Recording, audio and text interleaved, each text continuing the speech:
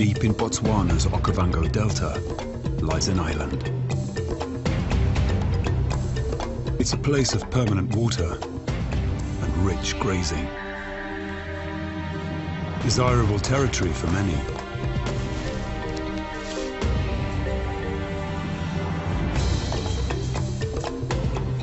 In its shadows lurk Africa's most secretive big cats.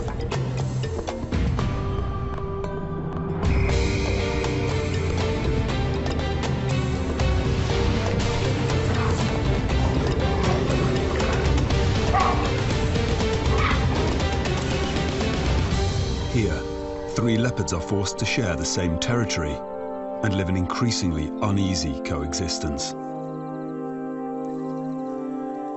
They are drawn together by the shifting seasons, leading to tension, drama, conflict, and tragedy.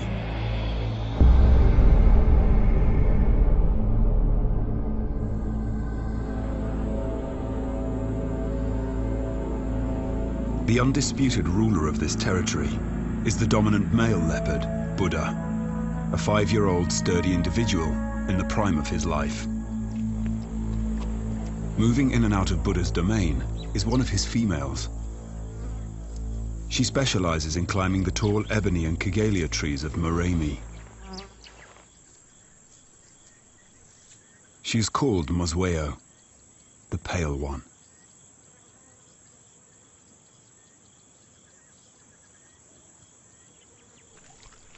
Tipa, their 3-year-old son, walks a dangerous line within his parents' territory. According to leopard law, he should have moved on by now to fend for himself, but he's still around. Lingering between Buddha and Mosweo can only lead to trouble.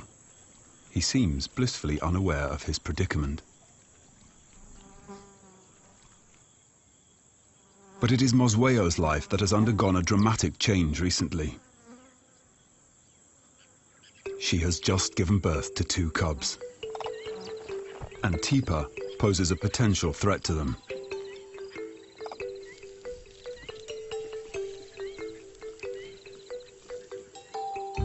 Her litter emerges from her carefully concealed den. She has fared well so far. Her 2 cubs were born in a bountiful summer.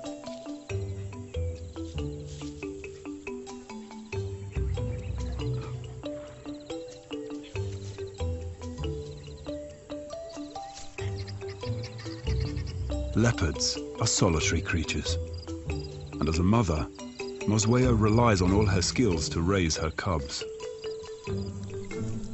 In general, leopard cub survival rate is below 50%. The majority of losses happen during the cub's first year of life, while the leopard mother leaves to hunt. It's a harsh reality that leopards have to contend with every time they give birth. Mosweo has no choice but to leave her cubs to find food. From her last litter, Tipa is the only survivor. He's an adolescent. He still lingers near the den site, familiar with his birthplace, frequenting the paths of his youth. Up to now, Mosweo has tolerated his presence in her territory. But the time has come for him to move on.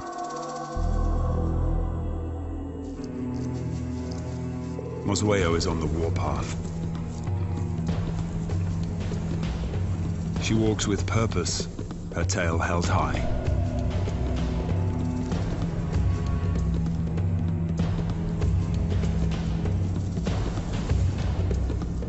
The time has come for her to sever the bonds between them forever.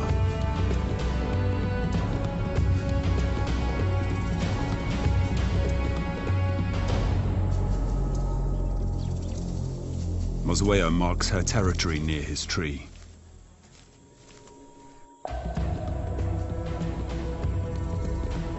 The hostility towards her son is plain to see. Their relationship has degenerated into open conflict. Teeper still bears the wounds from an earlier clash. Even though he is now bigger than his mother, as her son, Teeper remains relatively submissive. Reluctantly, he leaves the area, but unwisely, he'll continue to linger on the edge of his mother's territory. As he moves into a neighboring woodland, he stumbles on a mortal enemy.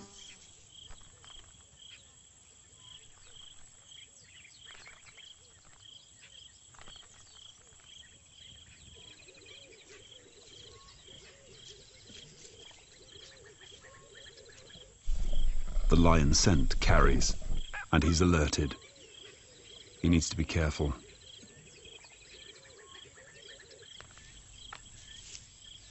His first few days in unfamiliar territory are dangerous, and he's extremely vulnerable. Lions are the leopard's biggest threat. Not only would they kill cubs, but they'd tear Teeper limb from limb. He has to skirt around them silently. With the threat to her cubs dealt with, Mosweo can now concentrate on the one thing she does best: hunting.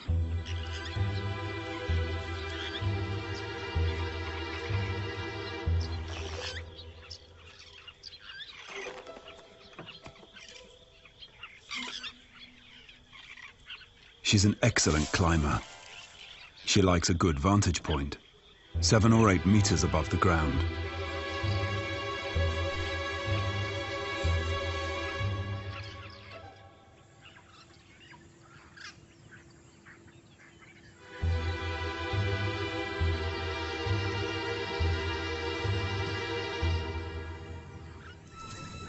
The leopard is the only big cat that uses gravity to hunt. Mosweo is an expert at it.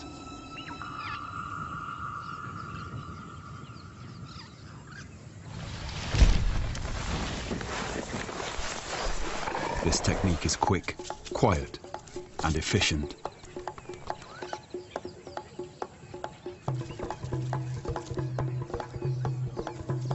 But the impala alarm calls are a dead giveaway that a predator is operating in the forest.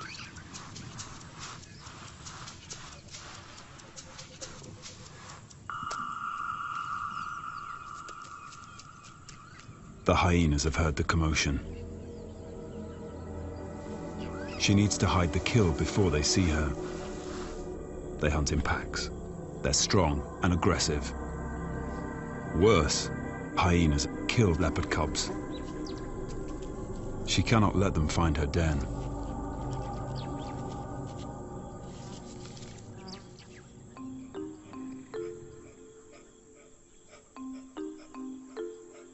In a risky move, she fetches the cubs and leads them back to feed, using the secret pathways she knows so well. With such small cubs, she cannot move the carcass into the safety of a tree, since they cannot climb.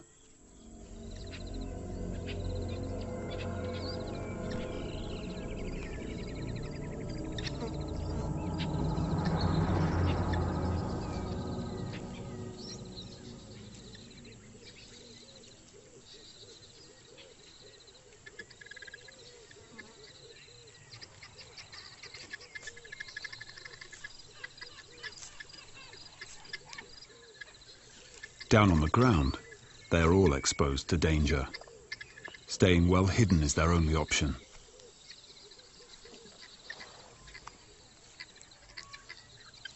This is the realm of the leopard.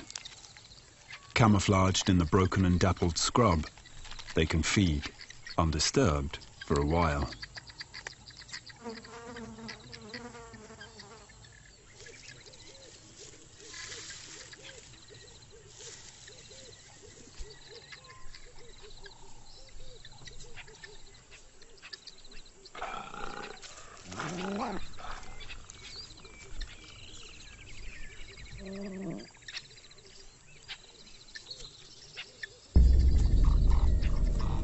But the hyenas can smell the kill.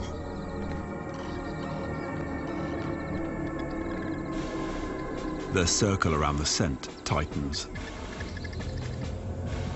Oswego has to act quickly and decisively. She has a plan. Get the hyenas to focus on her and draw them far away enough for the cubs to leave the kill.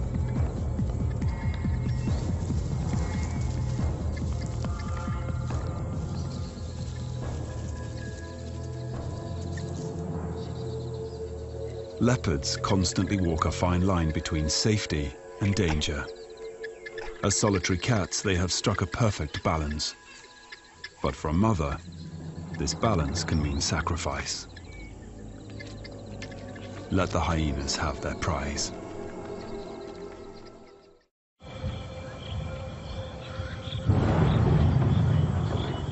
Dead Tree Island changes radically with the seasons. It's one of the few places with permanent drinking water.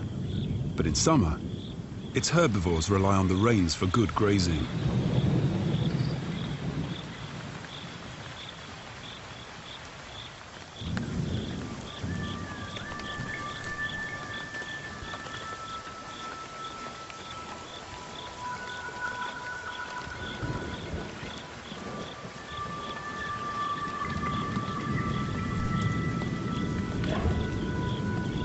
The effects of these storms are felt across the Okavango and beyond.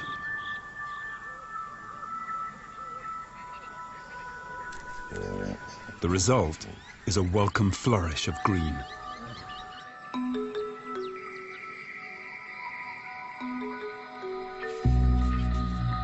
Fresh leaves, grasses and shoots sprout, and animals leave the forest and spread out into the surrounding floodplains.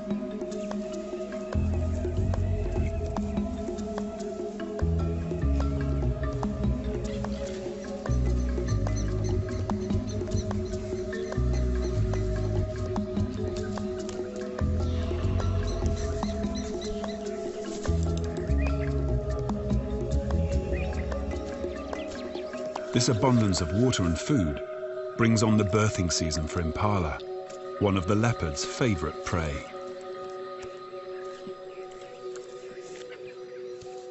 It happens during a time guaranteed to supply the best in nourishment and protection, minimizing the stress on the young, their mothers, and the herd.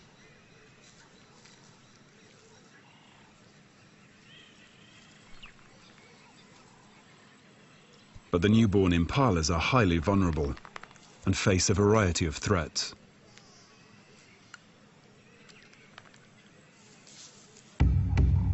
The African rock python is another of Dead Tree Island's expert hunters.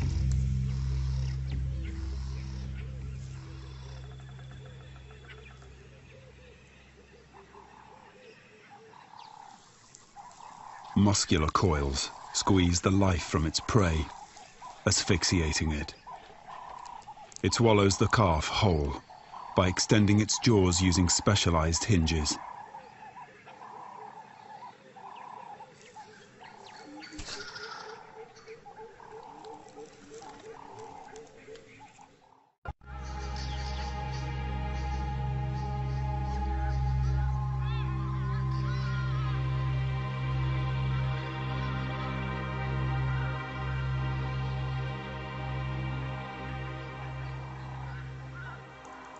The wandering impala herds provide a reliable source of food. Oswego has killed one during the night and has hidden the fresh carcass in a thicket where she feeds quickly. To make this kill, she's had to leave her young alone and vulnerable. Now, she needs to get back to the den.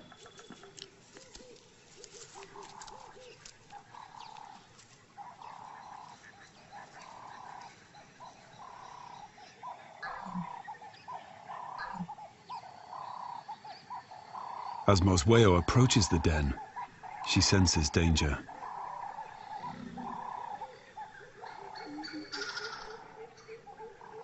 Hyenas have been busy nearby.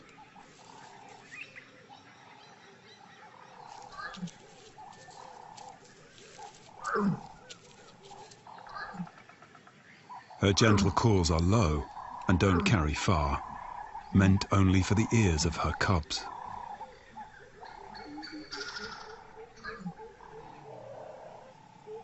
Only one responds.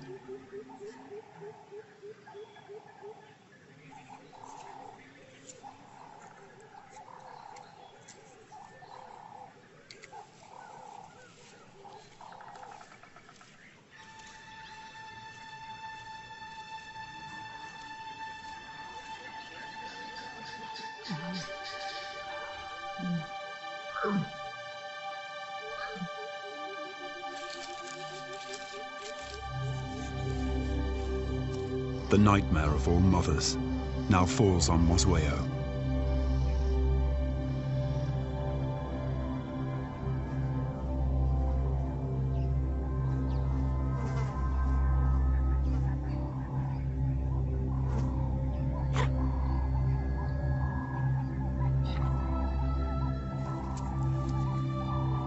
Her calls seem desperate and at the same time hopeful.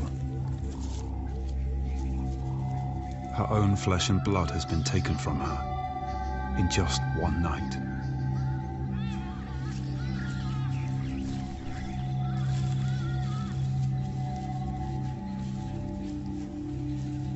She has no option but to move on.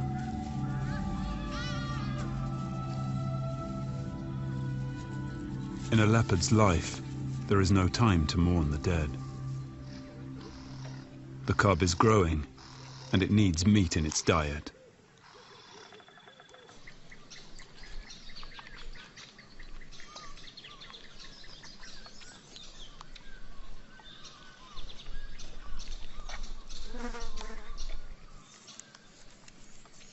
The well-being of this lone cub now hinges on Mosweo's intimate knowledge of this area of the Okavango.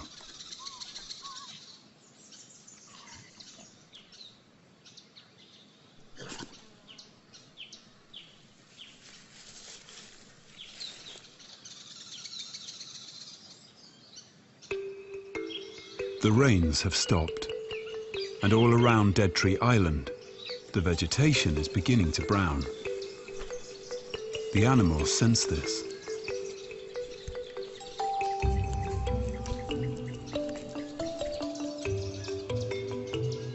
Seasons determine behavioral patterns, and each species responds differently.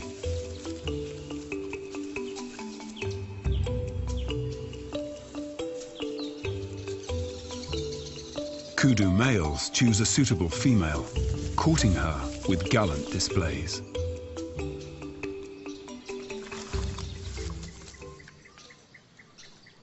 Tipa lurks in the undergrowth. He's strayed back into his original territory. The kudu are distracted and oblivious to any threat.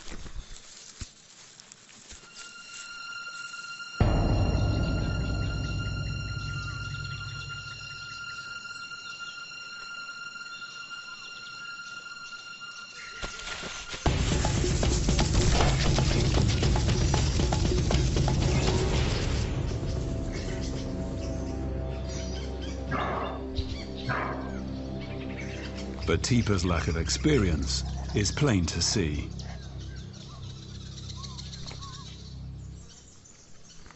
Perhaps he's still too young to realize he shouldn't expend energy on the unattainable. Prey the size of a kudu is out of his league.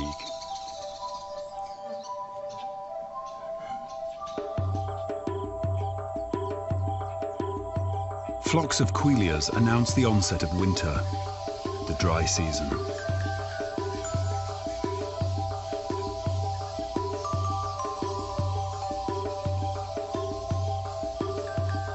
Many animals gravitate to the Dead Tree Island area for the permanent water.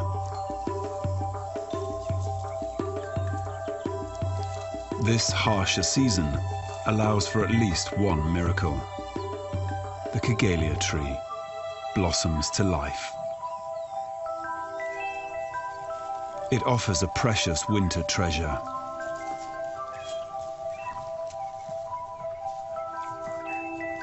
Flowers filled with nectar. Baboons drink from the crimson chalice.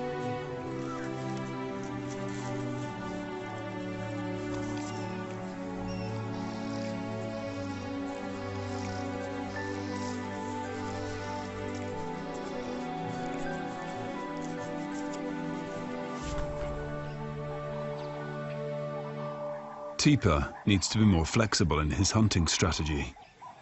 He has to learn to anticipate his potential prey's movements. Baboons are messy eaters, and soon the impala move closer to feed on the flowers that carpet the ground. He silently watches and waits.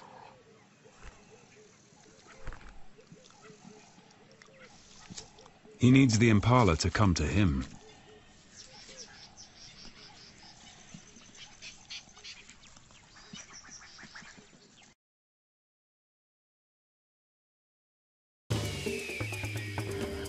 This show was created for you and your family to watch together.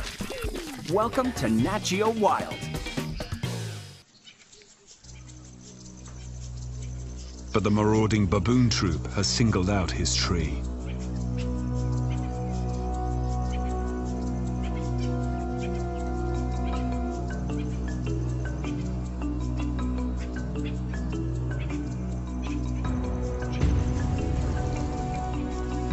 He's not as powerful as Buddha. They will not tolerate Teeper's presence. If they catch him, they'll try to kill him.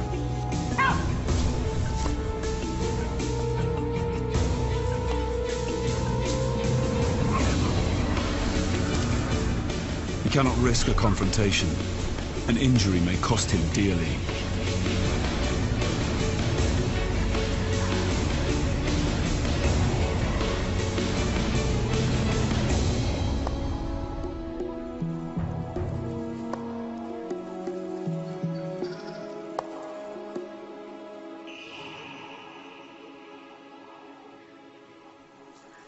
Mosweo watches from a safe distance, keeping track of the conflict.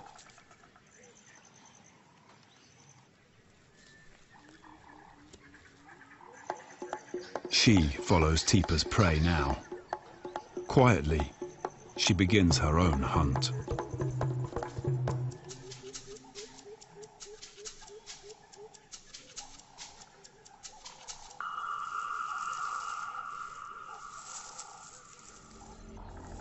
She finds a tree ahead of the herd, hoping that the flowers will draw the impalas beneath her.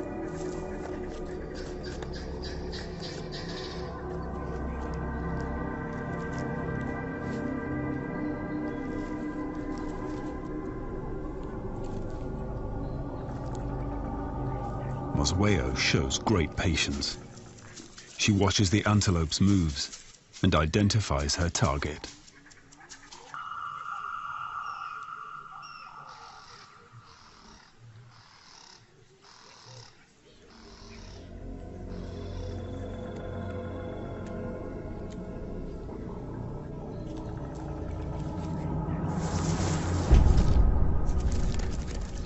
This time, her signature high dive is off the mark.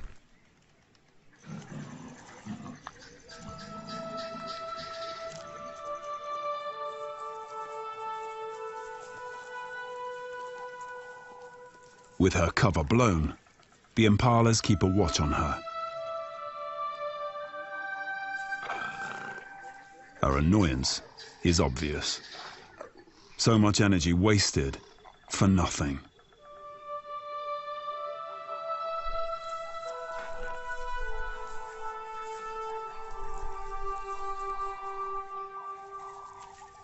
But she has to keep moving. She's out in the open, and the baboons are still in the area. But things only get worse. The impala alarms have alerted the lions.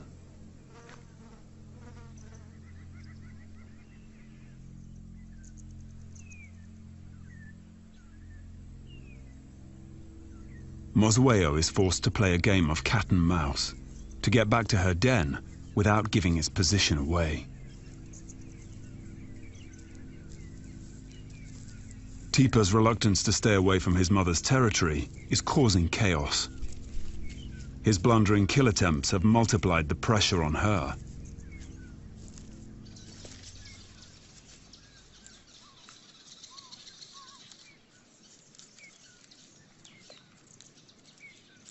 She is relieved to find her cub safe and well.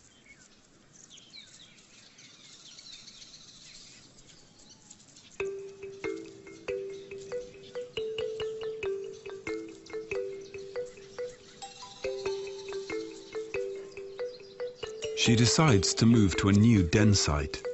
The lions were far too close for comfort.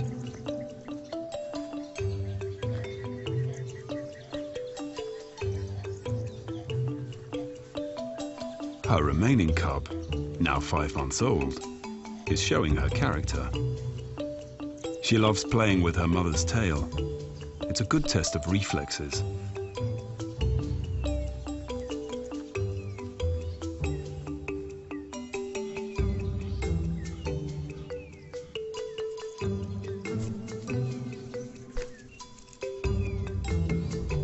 Hidden in the dry grass, Mosweo rests, regaining her strength before she starts hunting again.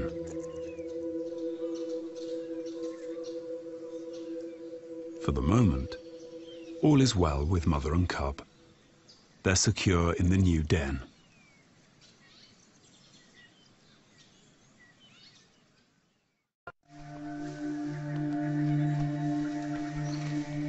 Winter forces the elephants in from the surrounding desert.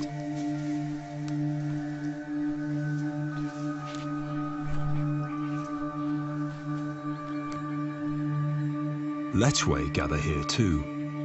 Water is their ally. In these last pools, they are safe from most predators. They're larger than impalas, but a big cat like Buddha should be able to pull them down.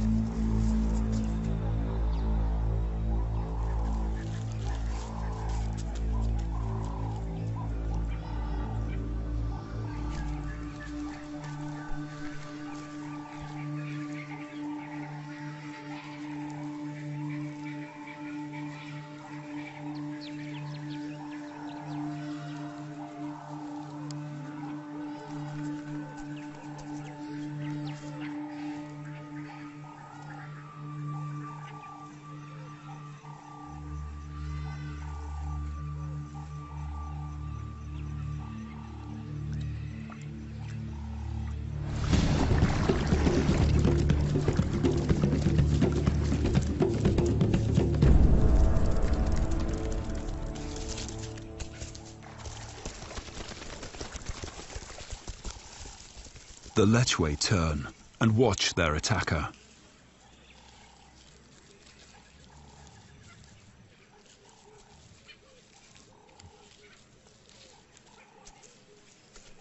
They take in his smell, burning it into their brains for future reference, making sure Buddha leaves the area.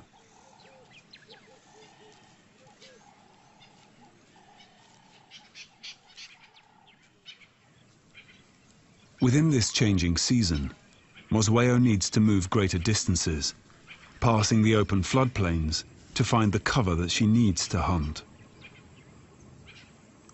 She's following the movements of her prey, but so are the other predators.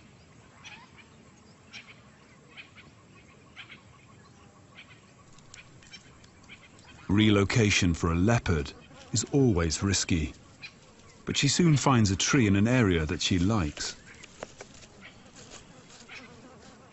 From this vantage point, she can see the breeding herds of elephants steadily moving into the delta. It's October now, and the heat is intense.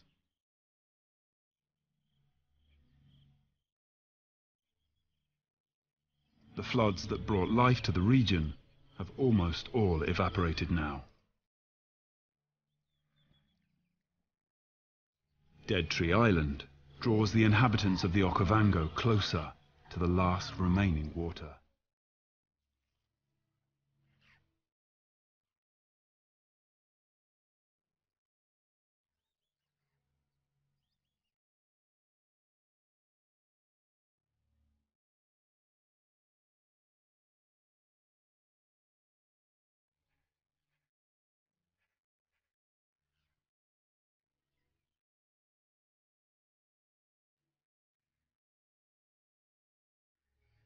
The last flooded pans now hold the fate of all these characters.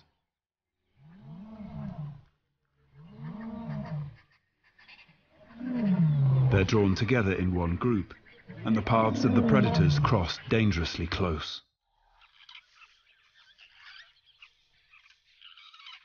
Mosweo's cub is now at an age where she begins to explore further. It's high time she learned how to climb.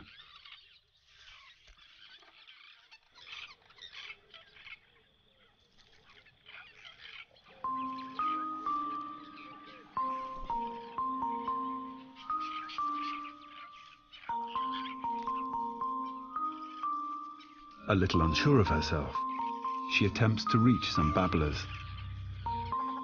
She's small and still vulnerable, even more so now that she's curious and able to venture out of hiding, especially when her mother's not around.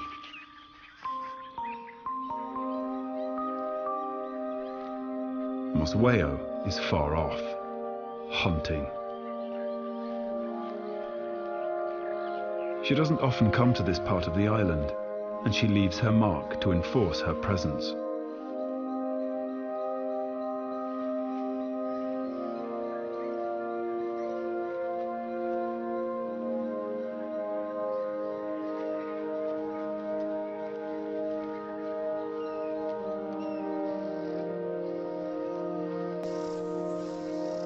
She moves onto an open plain, where two side-striped jackal are foraging. In this season of hardship, Mosweo takes advantage of any opportunity that presents itself.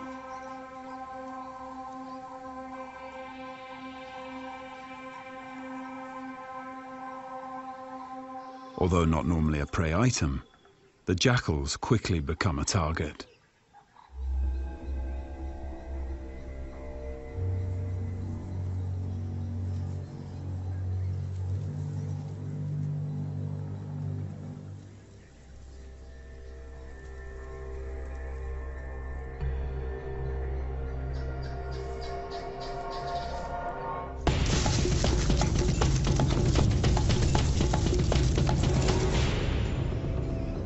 But the side-striped jackal is no fool and has an impressive turn of speed.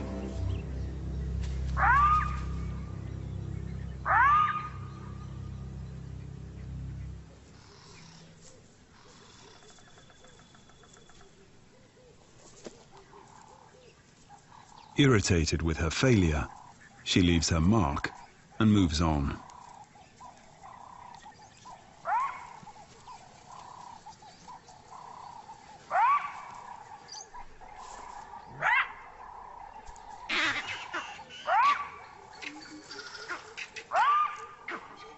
The jackal's barks are echoed by vervet monkeys, chattering in the distance. These alarm calls alert Mosweo. They are coming from the direction of the den.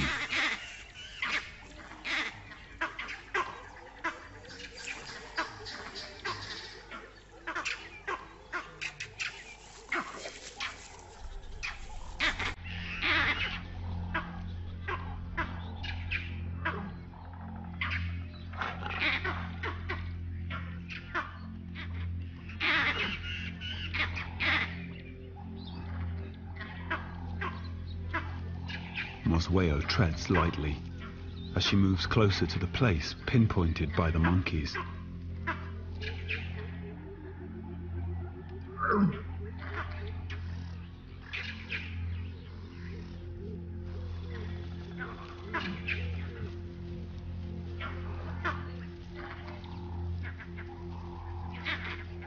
She starts searching. But what she finds is shocking.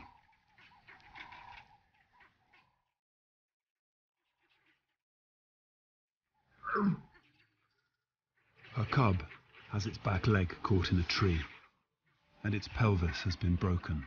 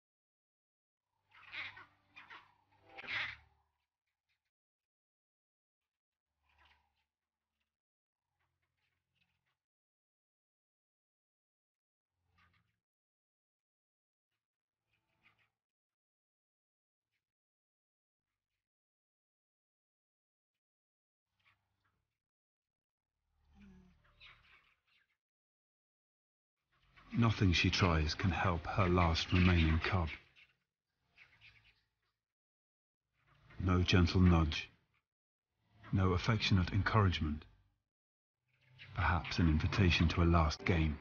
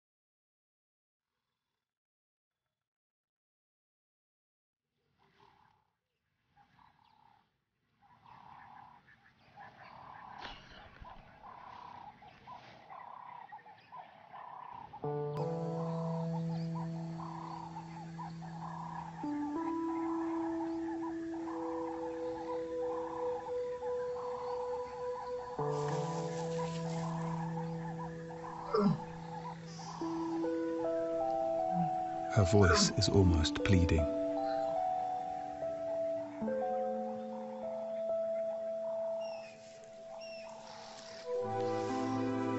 A last attempt, and the cub's leg is freed.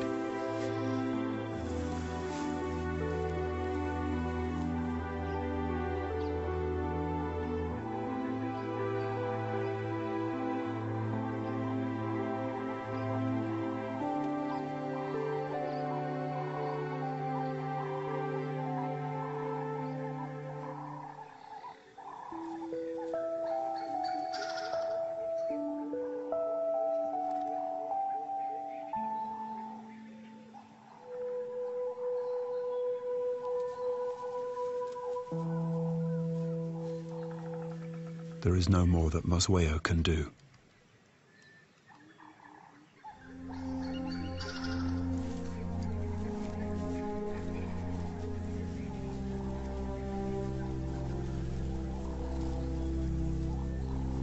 With all her remaining strength, the cub pulls herself to her final resting place.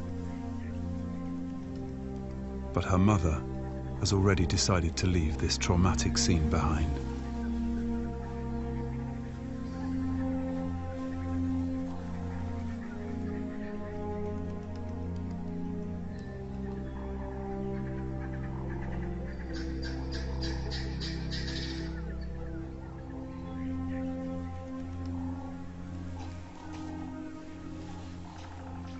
Mosweo seems to try to rub away her sense of loss.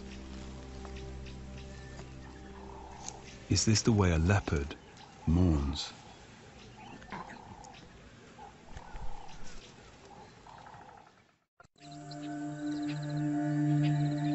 The heat builds. The rains are coming. Buddha treads on new ground. He is following an interesting scent. One that he cannot help but find irresistible.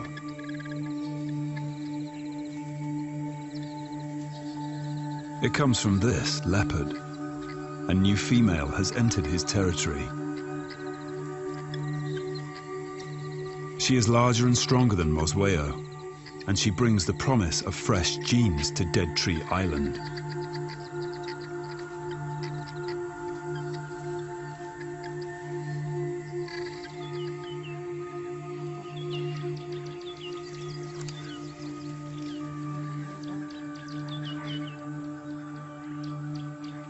On the fringes, Mosweo watches with alarm.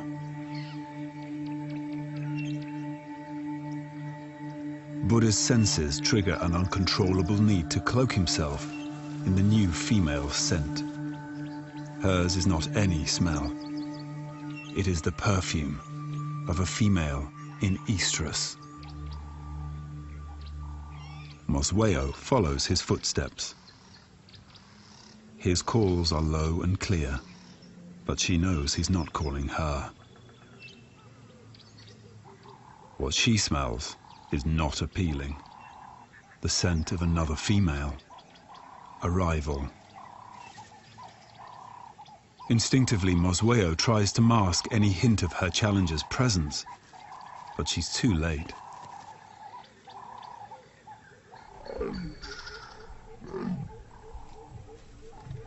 Buddha is already responding, laying a path of enticement.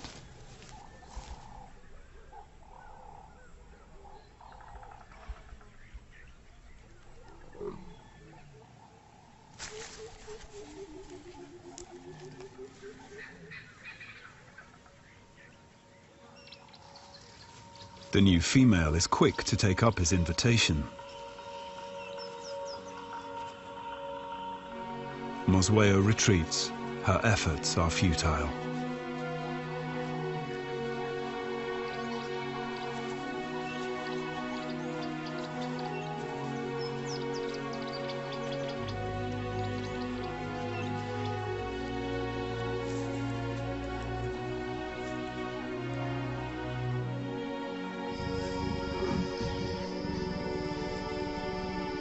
The rival has found her prize. She makes contact with Buddha.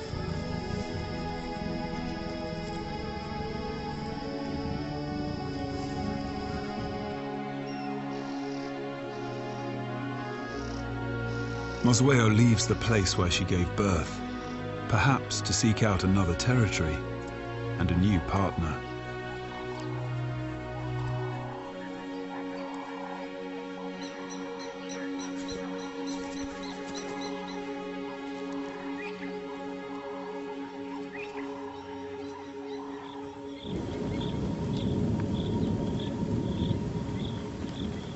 The dry winter finally breaks.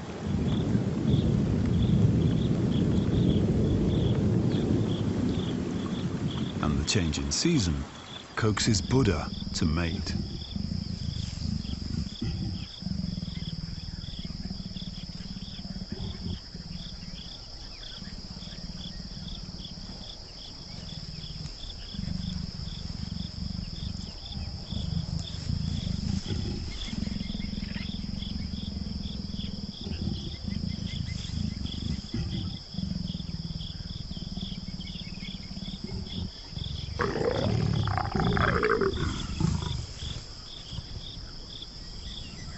A new era begins for the leopards of Dead Tree Island. They mate for days, and by the end of it, the new female will hold the seed of new cubs.